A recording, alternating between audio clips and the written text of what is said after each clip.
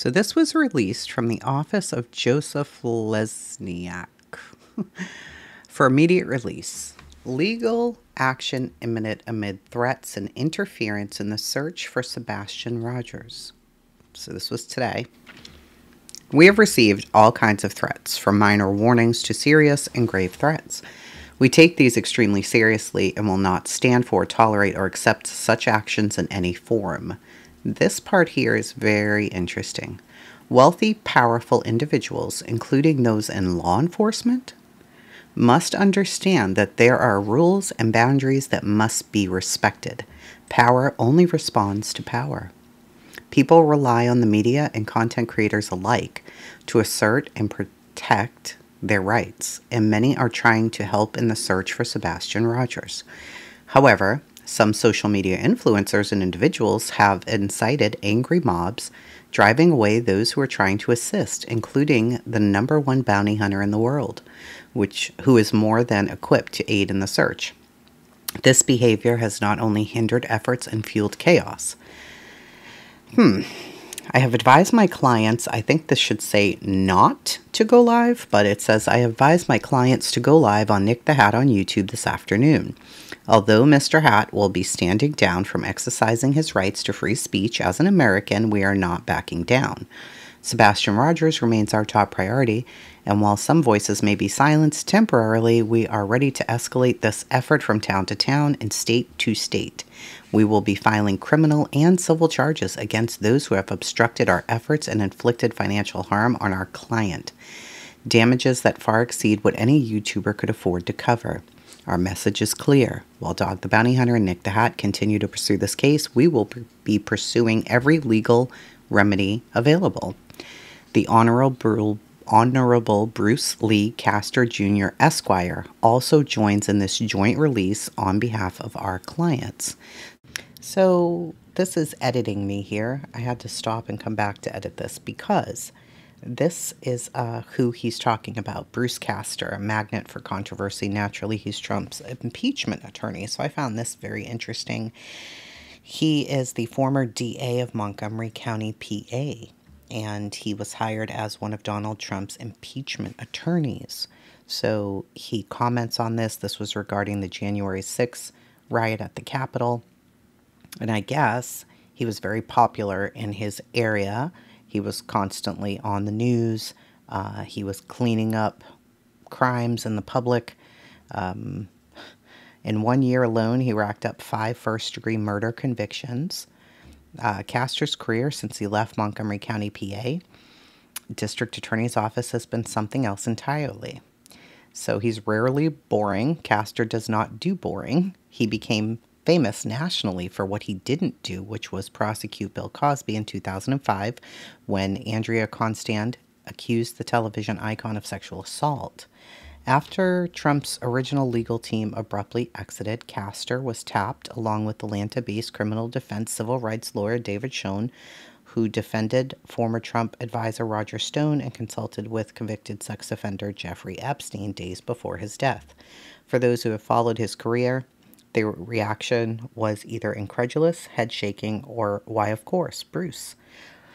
So I guess he's got a reputation, this gentleman, but he is referenced in what Joseph Lesniak says that they will do if people don't stop messing around. Now, I don't know who's going to get the cease and desist or what exactly is going to happen here, but, you know, I don't think they're joking around. I don't think this is like one YouTuber saying to the other YouTuber, you better stop or I'm going to put a cease and desist. I don't know. You guys got to tell me what you think, and I'm going to leave a link to some of this stuff in the description. So if you go down, you have the poster that they made. Then you've got what Nick said. Hashtag Sebastian Rogers. All coverage, live or pre-recorded, pertaining to Sebastian has been paused due to an influx of threats. Shortly after 11 a.m., I was instructed to refrain from this matter pending an investigation and advice from our legal counsel, in addition to a legal demand that is being honored. So a legal demand. However, avenues are being rapidly explored at the state and federal levels for relief. Now, I believe what I've heard, they truly don't want to find him. Or as one person said, we will never find him. Yes, we will. Continue sending leads. Now, just so you all know, I mean, he goes into the same thing. We're about to issue cease and desist notices to social media influencers involved in these panels due to the dangers arising from their irresponsible behavior. They will be held accountable. Instead of aiding in the search, some have chosen to incite harassment and put lives at risk through baseless allegations and reckless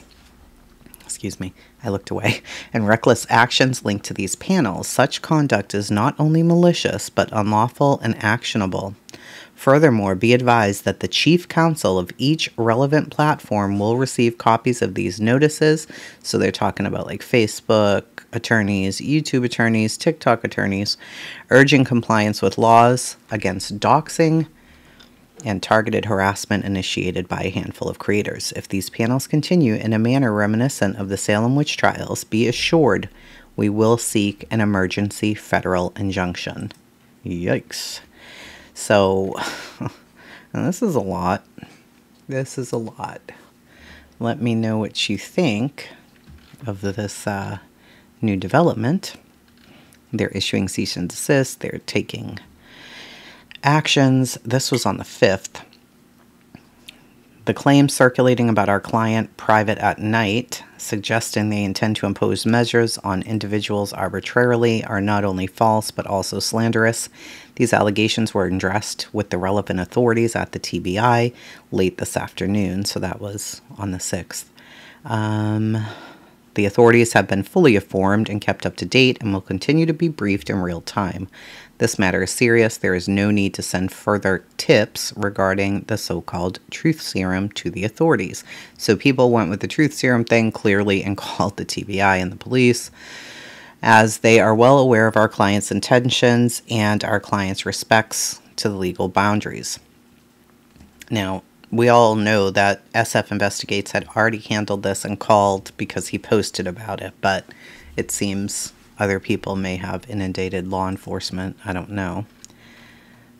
So, what do you guys think of all of this mess?